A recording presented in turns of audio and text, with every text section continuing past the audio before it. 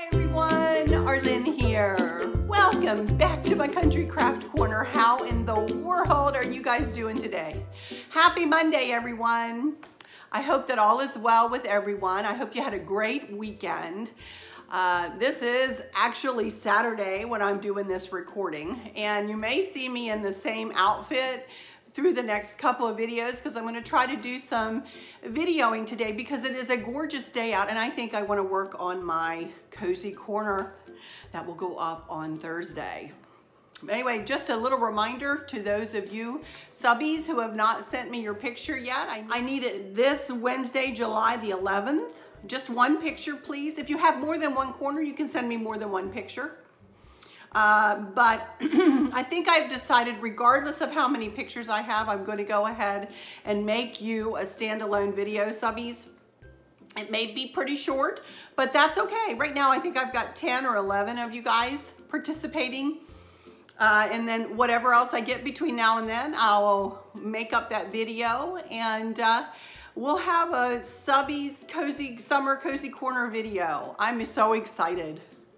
Anyway, I'm yammering. Today I'm going to be making a 12 loop funky bow. So this may be a bow that would be something for a beginner funky bow maker to try to make. I'm only going to be using 3 different types of ribbon, and as I say, making 12 loops. So, you know, it may be something to try for one of you guys. All right, I'm also going to be tweaking a little arrangement that I showed in my live. For those of you who were with me on my live on Friday, I showed a little arrangement that I got to go with my new mailbox cover, which is this. It may look a little Americana, but I like it, and I think it's going to go well for the rest of the summer until I change things out for fall. And I made an arrangement out of a little tin that I had here for years. Somebody asked me in my live about that, by the way, and I've had that tin for literally almost 2 decades. I don't even know where I purchased it, honey. Whoever asked me that, my apologies. I did not see your question in my live, so I did want to say that about this tin. I don't know where I got it. It's been a long time since I got it. But anyway, I'm going to turn my camera around. My iPhone X, by the way, is what I'm using, and it's working great. I love it. Oh my goodness. I feel so lucky to have it. So anyway, I'm going to turn it around and point it down, and we're going to get started making this funky bow. First, I'm going to cut my ribbons, so I'll do that, and then I'll be back to make a funky bow.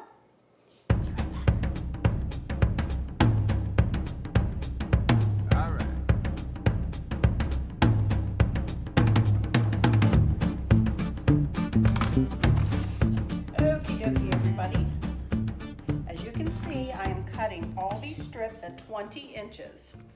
I'll explain that in just a second, but first I want to show you how I dovetail the ends, which dovetailing just simply means to give the edges of your ribbon, the ends of your ribbon, which will be the tails, a finished look. And what I do is I turn it in half lengthwise. I just pile them all on top of one another. Fold it in half lengthwise, and then I go to the edge and I cut up toward the fold. A lot of people cut down from the fold. I cut up from the fold.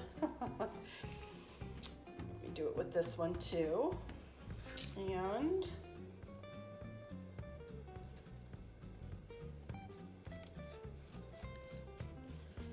there we go. All ready to make this bow. Okay, now the reason I cut all of these strips at 20 inches was because I want to have 5-inch tails. So I need 10 inches of ribbon just to give me 5-inch tails. And then I need another 10 inches to pull together to make a 5-inch loop. So therefore I need 15. In reality, we just fold it in half and pinch it together at the 15 or the 5-inch mark. So how I'm going to make this one, since it is an even numbered loop, first time through the pattern with all the loops pointing up from center, my thumb being center.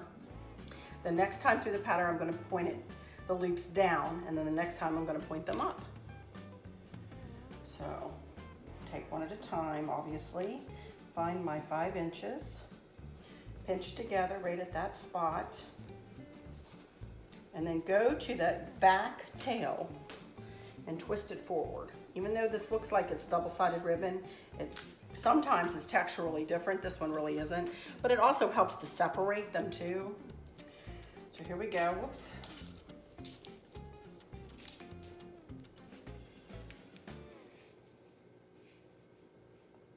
There we go.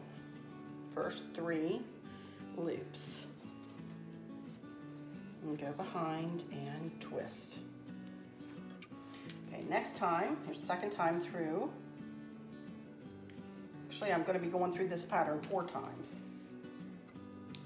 This time I'm going to turn it down from center, center being my thumb, and twist. There we go.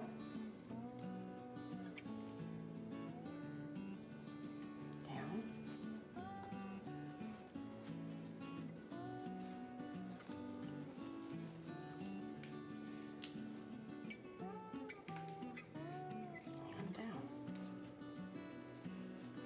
Okay, just do this over and over and over again as we make our way through all of the strips. Put it up this time as we start with our 3rd time through the pattern, and twist and up.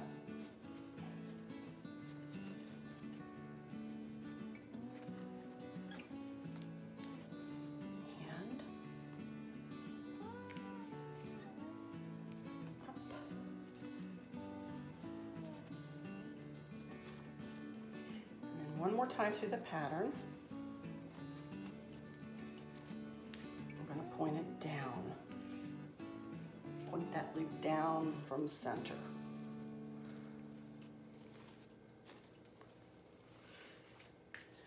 And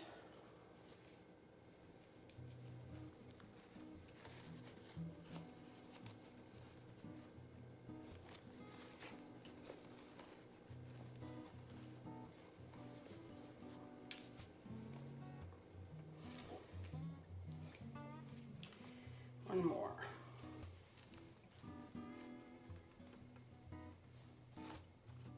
Pick white. That pipe cleaner across the top and pull it around to the back. Use the hand that you're holding the loop shut with as resistance. Pinch all those loops together. Get this hand up really as close as you can to the bow and twist. Oh my goodness. And there we go. And then, as I always say, the most important part of any craft bow is the fluffing. So take some time to fluff, fluff, fluff.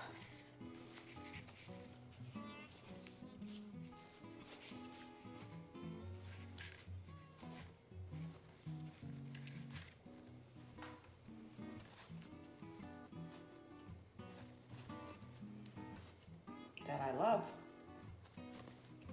Wow, cute.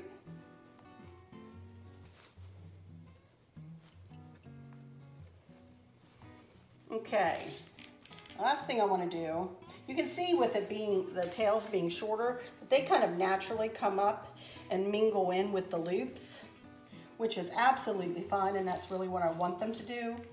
I do take some time to separate them out sometimes. And of course I'm smushing all the fluffing that I just did. I also will fluff it more once I get it on the mailbox.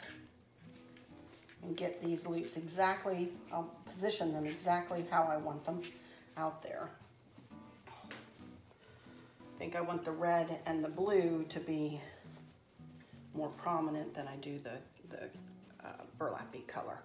But the reason I added this one, can you see the color of the lantern there? And it's kind of a yellowy cream there. I added that color into the bow, and I'm going to add that color into that arrangement in just a second.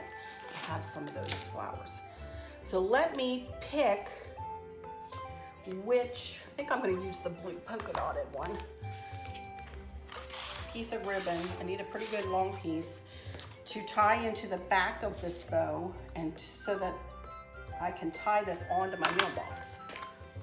Much like I do with my lanterns, I do the same thing with my mailbox. I just put a long piece, find the middle, put it right side down, and snug it right down into the pipe cleaner, pretty tightly. Because I want to be able to pull, when I pull this around my mailbox, I want to be able to pull this bow in really tight to kind of smush all that in the back so that the bow lays up nicely against the mailbox. You'll see what I mean. Well, those of you who have seen my mailbox, you know what I'm talking about.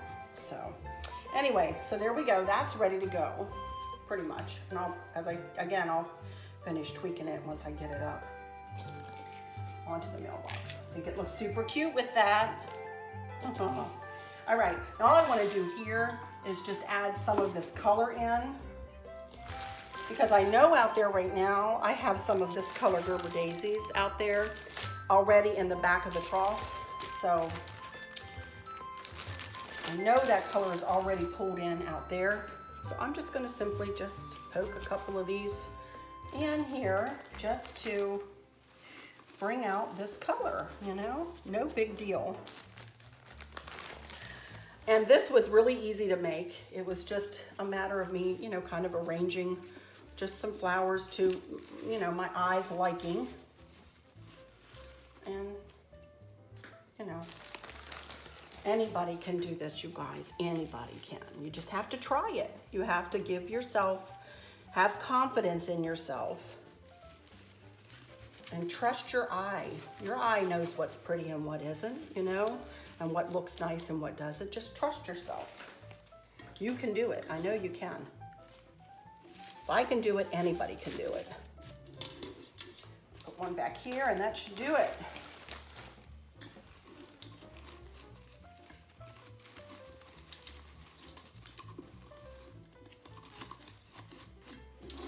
I have one back here.